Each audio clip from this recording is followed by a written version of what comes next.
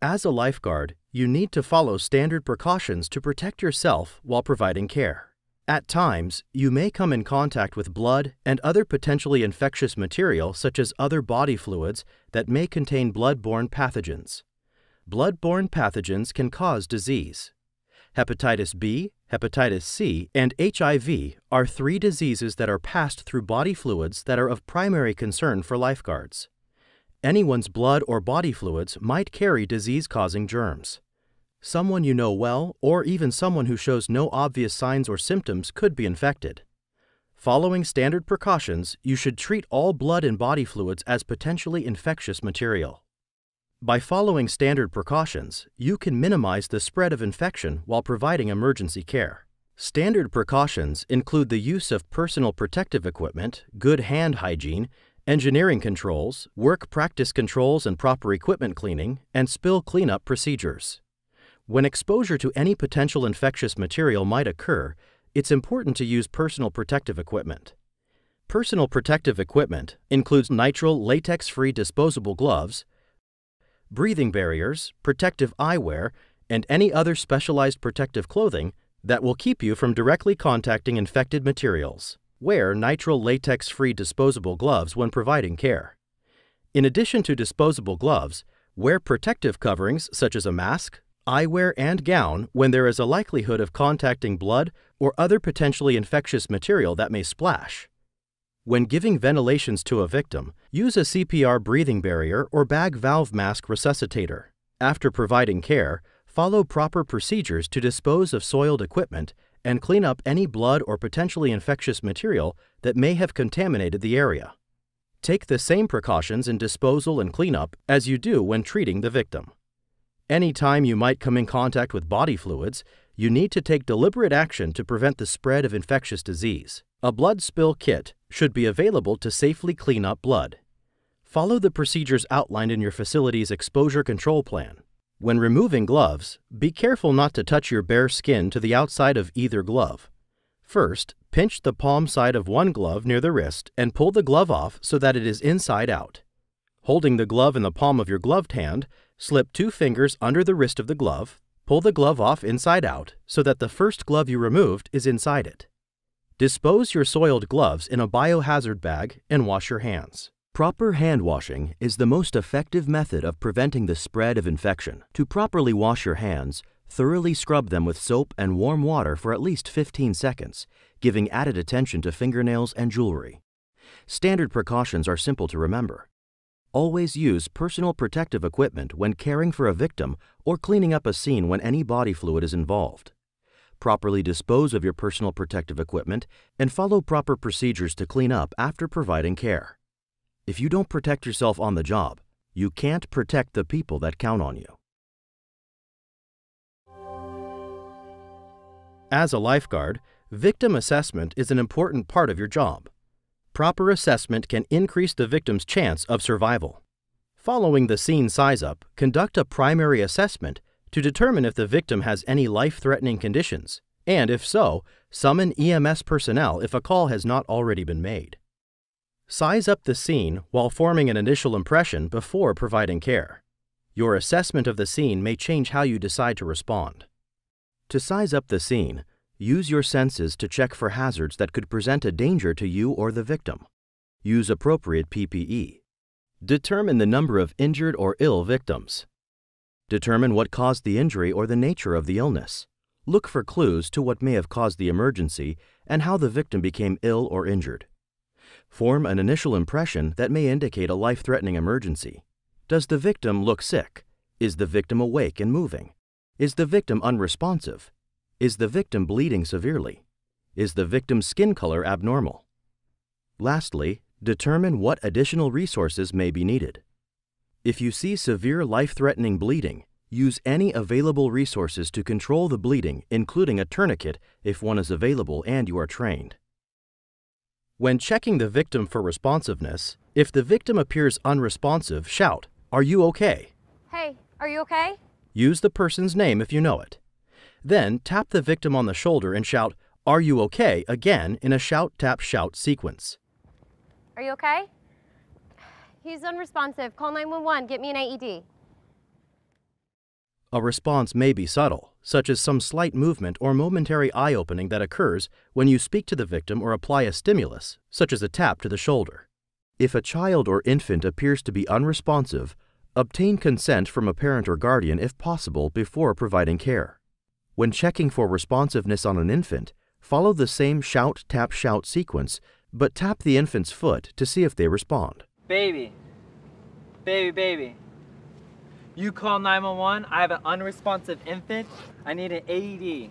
If the victim is not awake, alert, and oriented, or does not respond, call EMS if you have not already done so. Call 911. He's unresponsive. Get me an AED. If the victim is responsive, obtain consent. If the victim does not respond, open the airway. Check for breathing and a pulse for at least 5 seconds, but no more than 10 seconds. With your ear over the victim's mouth and nose, listen and feel for breathing, and look for the chest to clearly rise and fall. For an adult or child, feel for a carotid pulse by placing 2 fingers in the middle of the victim's throat. Slide them into the groove at the side of their neck and press lightly. For an infant, feel for the brachial pulse on the inside of the upper arm between the infant's elbow and shoulder and press lightly. Breathing and pulse should be checked simultaneously. After completing a breathing and pulse check, provide care as appropriate. If a victim is unresponsive and not breathing as a result of a drowning, give the victim 2 ventilations.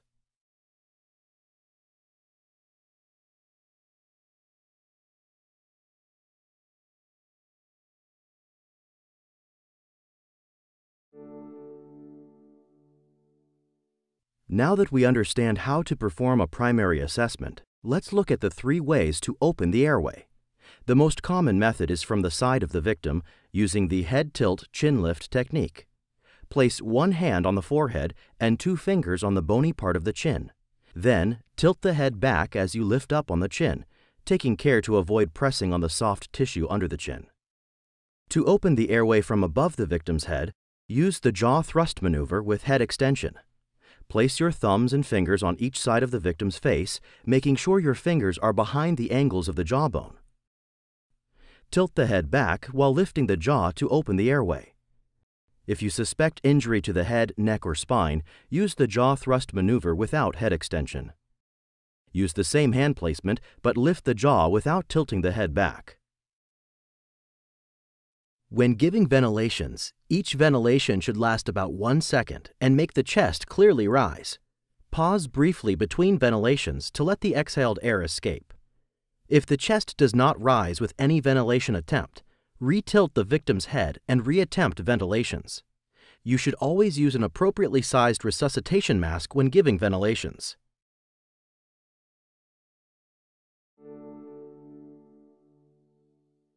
If at any time an unresponsive person vomits, the airway could become blocked.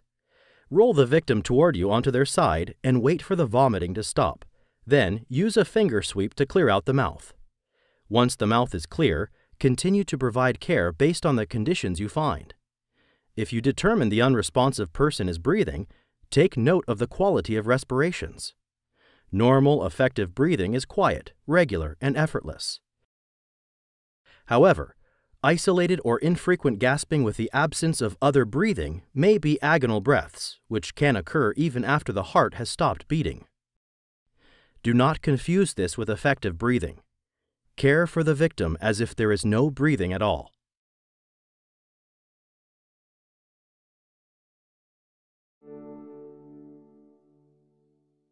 If a victim is unresponsive but breathing and you do not suspect a head, neck, or spinal injury, place the victim in a side-lying recovery position. To place the victim in a recovery position, raise the victim's arm that is closest to you and roll the victim toward you so that their head rests on their extended arm. Bend the victim's knees to stabilize their body. A recovery position should also be used whenever you are alone and need to leave the scene, such as to summon EMS.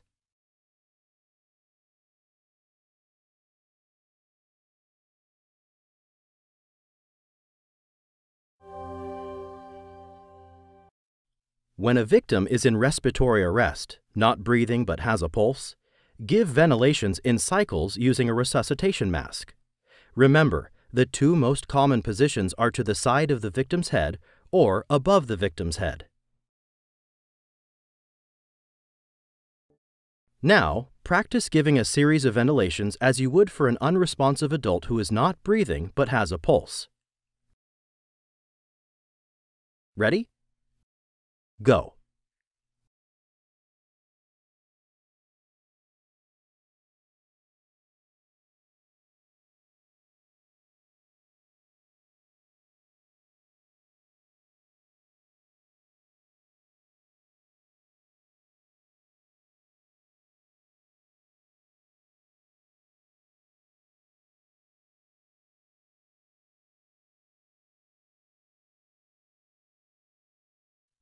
In a real emergency, you would continue giving ventilations for about 2 minutes, then remove the mask and check for breathing and a pulse simultaneously for at least 5 seconds, but no more than 10 seconds.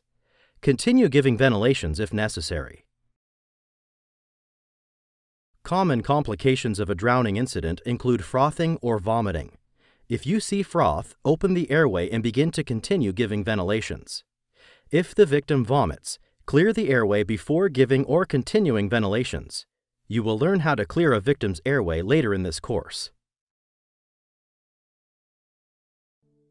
When giving ventilations for a child or an infant, the rate changes to 1 ventilation about every 3 seconds.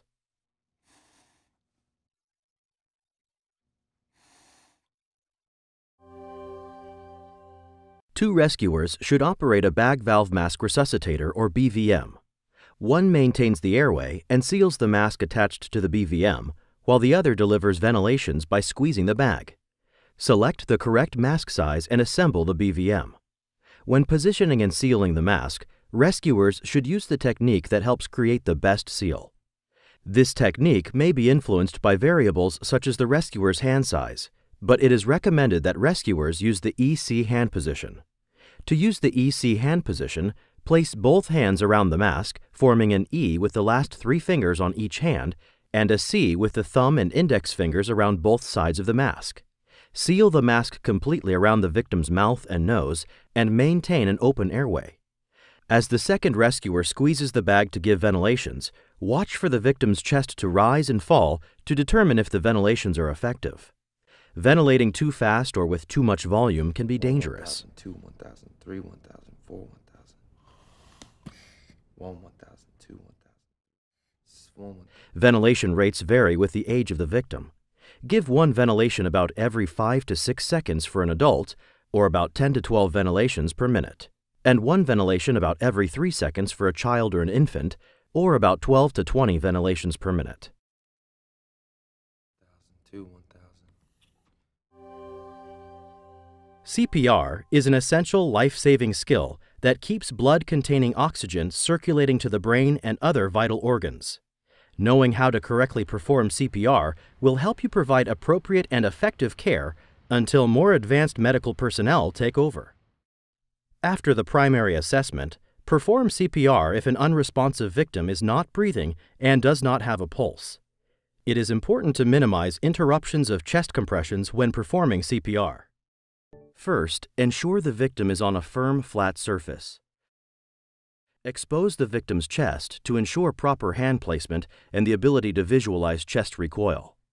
Give 30 chest compressions. Practice giving effective chest compressions. Position yourself next to the victim's upper chest with your knees about shoulder width apart, your gloves on, and a resuscitation mask assembled. Place the heel of one hand in the center of the chest on the lower half of the victim's sternum. Only the heel of your hand should touch the chest. Place your other hand on top and lace your fingers together, which helps to keep your fingers off the chest. Keep your arms as straight as possible and shoulders directly over your hands. Locking your elbows will help you keep your arms straight. You are now in the correct position to give chest compressions. Ready? Go. For an adult, compress the chest at least 2 inches deep, but no more than 2.4 inches. Be sure to give smooth compressions and allow the chest to fully recoil between each compression to allow blood to flow back into the heart following the compression. Okay, stop. Next, Practice cycles of 30 chest compressions with 2 ventilations. Be sure to establish a seal and open the airway. The compressions should be at a rate of at least 100 per minute, but no more than 120 per minute, letting the chest recoil between each compression. Count out loud to help keep an even pace. Try to minimize interruptions to chest compressions after you provide ventilations. Get into position. Place your hands on the center of the chest, fingers laced and up. Ready? Go. 1 and 2 and 3 and 4 and 5 and 6 and 7 and 8 and 9 and 10 and 11 and 12 and 13, 14, 15, 16, 17, 18, 19, 20, 21, 22, 23, 24, 25, 26, 27, 28, 29, 30.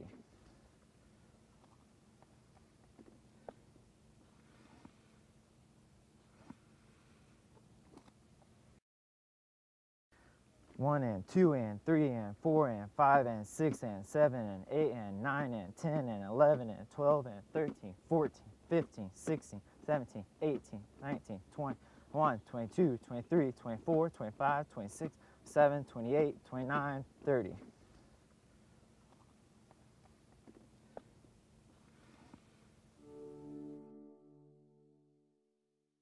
One rescuer CPR for a child is essentially the same as CPR for an adult, with slight modifications. Compress a child's chest only about 2 inches deep. The ratio of compressions to ventilations when performing one rescuer CPR for a child is the same as it is for an adult. 30 chest compressions followed by 2 ventilations. The compressions should be at a rate of at least 100 per minute, but no more than 120 per minute. Place the heel of one hand on the center of the child's chest with your other hand on top. Alternatively, for a small child, you can use a one-handed compression technique. Place the heel of one hand in the center of the child's chest. Keeping your arms straight, push down about 2 inches and let the chest fully recoil between compressions. 1 and 2 and 3 and 4 and 5 and 6 and 7 and 8 and 9 and 10 and 11 and 12 and 13 and 14, 15, 16, 17, 18, 19, 20, 21, 22, 23, 24, 25, 26, 27, 28, 29, 30. 26, 27, 28, 29. Performing CPR for infants is similar to performing CPR for adults and children, but it is modified slightly due to an infant's smaller size and anatomical differences. 5, 6, 7. First, practice giving effective chest compressions. Place the palm of one hand on the infant's forehead to maintain an open airway in the neutral position. Place 2 fingers of your other hand on the center of the infant's chest, just below the nipple line. Press down on the chest about 1.5 inches deep. Compress at a rate of at least 100 compressions per minute, but no more than 120 compressions per minute. Clear communication is vital when 2 rescuers perform CPR together, especially when changing positions.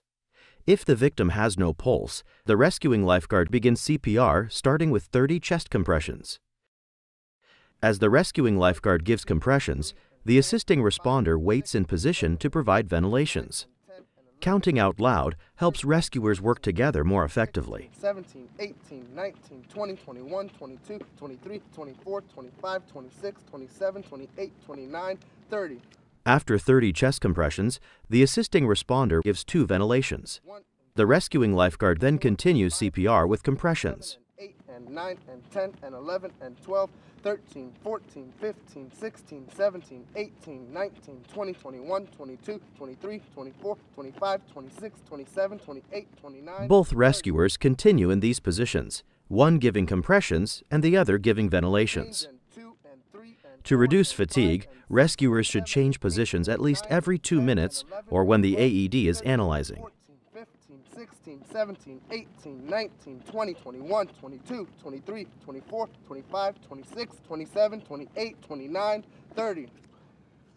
After 2 minutes, or approximately 5 cycles of CPR, the rescuers change positions. 1 and 2 and 3 and 4 and 5 and 6 and Changing positions should take less than 5 seconds. 11 and 12. The rescuing lifeguard calls for a change on the 30th compression and moves to the victim's head.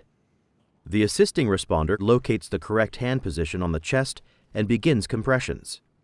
1 and and 2 and 3 and 4 and 5 and 6. Now, watch the change again. The assisting lifeguard should anticipate a change is coming. Change. Here, the rescuing lifeguard calls for a change on the 30th compression. They move quickly with their own resuscitation mask from the victim's chest to his head. 3 and 4 and 5 and 6 and 7 and 8 and 9 and 10 and 11. When performing two rescuer CPR on a child, there is one critical difference in the CPR cycle. Instead of 2 ventilations to 30 chest compressions, give 2 ventilations for every 15 chest compressions. The rescuer who is giving compressions calls change 11 and 12 and 13, 14, change. in place of 15 at the end of the last cycle. 2 rescuers can perform CPR for an infant, but the technique is slightly different than it is for adults and children. To perform CPR for an infant, the rescuer giving compressions uses the encircling thumbs technique. To provide compressions using this technique, place both thumbs side by side on the center of the infant's chest, just below the nipple line. The rescuer's other fingers should encircle the infant's chest towards the back, providing support. Using both thumbs together, press the chest about 1.5 inches at a rate of at least 100 compressions per minute, but no more than 120 compressions per minute. Let the chest fully recoil after each compression. Do not compress or squeeze the ribs at the sides. The rescuing lifeguard maintains the airway with the pediatric resuscitation mask in place and gives 2 ventilations. A towel or padding can be placed under the infant's shoulders to help keep the head in a neutral position. When the 2 rescuers are performing CPR for an infant, the cycle is 15 chest compressions followed by 2 ventilations. Continue cycles of 15 chest compressions and 2 ventilations. Switch positions about every 2 minutes. The assisting responder calls for a position change by using the word change 14, change. in place of 15 in the compression cycle.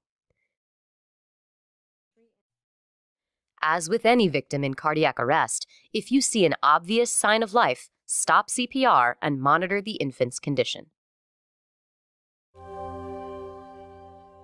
Following the links of the cardiac chain of survival can help save lives. The sooner 911 is called, the sooner more advanced medical care will arrive. If a victim is not breathing and has no pulse, use an AED as soon as one is available. Because AED models function differently, follow local protocols and the manufacturer's instructions. Turn on the AED and follow the audible and visual prompts. Some turn on automatically as soon as the case is opened. The victim should be on a firm, flat surface. Quickly expose their chest and wipe it dry if necessary. Remember to remove any medication patches with a gloved hand and wipe away any remaining medication residue. Place one pad on the upper right side of the chest and the other pad on the left side of the chest. Plug in the connector to the AED if necessary. Push the Analyze button if necessary, and let the AED analyze the heart rhythm. Everyone stand clear. Ensure that no one is touching the victim during the analysis. Shock advised. If a shock is advised, make sure no one, including you, is touching the victim. Say, "Everyone clear," and ensure that no rescuers or bystanders are touching the victim. Shock delivered. Deliver the shock by pushing the shock button if necessary. After delivering the shock, immediately begin CPR, starting with chest compressions. After a shock is delivered, or if no shock is indicated, perform about 2 minutes of CPR before the AED reanalyzes. If at any time you notice an obvious sign of life, such as normal breathing or victim movement, stop CPR and monitor the victim's condition. For a small child, use pediatric AED pads if available. If the pads risk touching each other, place one pad in the middle of the child's chest and the other pad on the child's back, between the shoulder blades. For an infant, you should always place one pad on the chest and the other on the back. If a victim is not breathing and has no pulse, perform CPR until an AED is ready to analyze the heart rhythm. One rescuer continues CPR, while the other attaches the AED pads and operates the AED. Attach pads firmly to person's chest, as shown.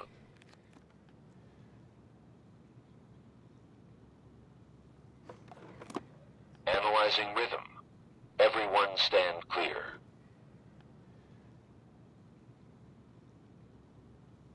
Shock advised. Shock advised. Charging. Everyone stand clear. Clear. Everyone stand clear. Push the shock button. Shocking. Shock delivered. Begin 5 cycles of CPR. 5 and 6, 7 and 8, 9 and 10, 11 and 12, 13, 14, 15, 16, 17, 18, 19, 20, 21, 22, 23, 24, 25, 26, 27, 28, 29, 30. This is an example of how CPR and AED work together in the cardiac chain of survival. 6, 7, 8, 9. If a victim who is choking becomes unresponsive, carefully lower the victim to the ground. Send someone to get an AED and summon EMS if you haven't already done so. Immediately begin CPR, starting with chest compressions. After giving compressions, open the victim's mouth and look for an object. If you see something in the mouth, remove it with a finger sweep. If you do not see the object, do not perform a blind finger sweep. If you have removed an object or you can't see an object, try giving 2 ventilations. Repeat this cycle. Give 30 chest compressions, check for an object, if one is seen, perform a finger sweep, and give 2 ventilations. Continuing cycles of 30 compressions, finger sweeping if needed, and giving 2 ventilations is the most effective way to provide care. Even if ventilations fail to make the chest clearly rise, compressions may help clear the airway by moving the blockage into the upper airway where it can be seen and removed.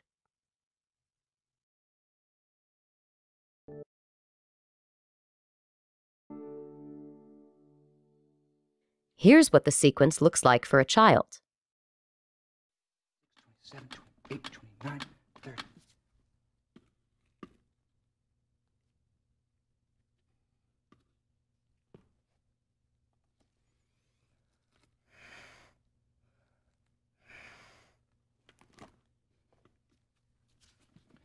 One and 2 and 3 and 4 and 5 and 6 and 7 and 8, 29, 30.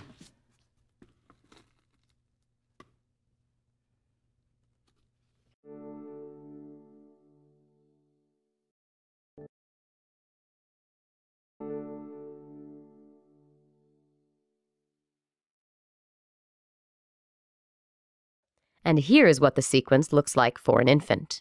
7 and 8 and 9 and 10 and 11, 12, 13, 14, 15, 16, 17, 18, 19, 20, 21, 22, 23, 24, 25, 26, 27, 28, 29, 30.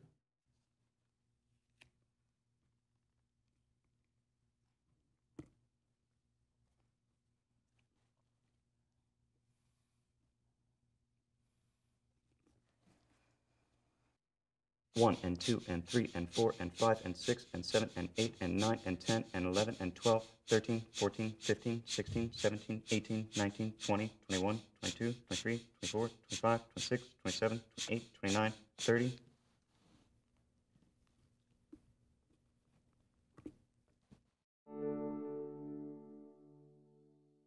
A common complication of drowning includes vomiting.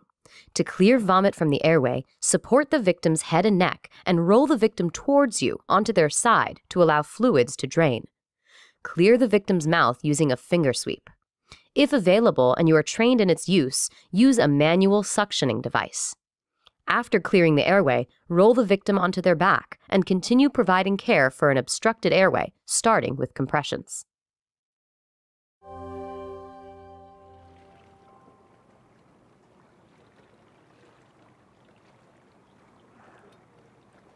In the aquatic environment, multiple lifeguards and members of the safety team often respond to an emergency.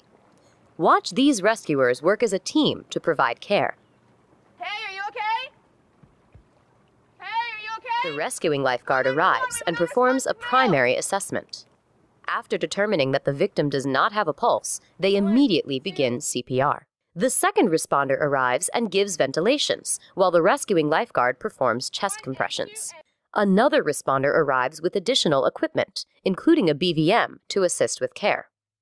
Rescuers work together as a team to provide CPR and ventilations.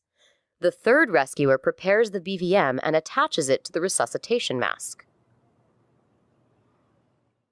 The fourth rescuer arrives with the AED, wipes the victim's chest dry, and prepares the AED for use while the other rescuers continue CPR.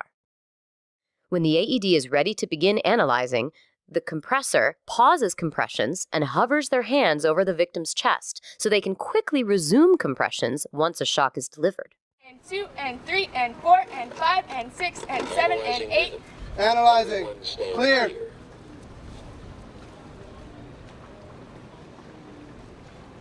Shock advised.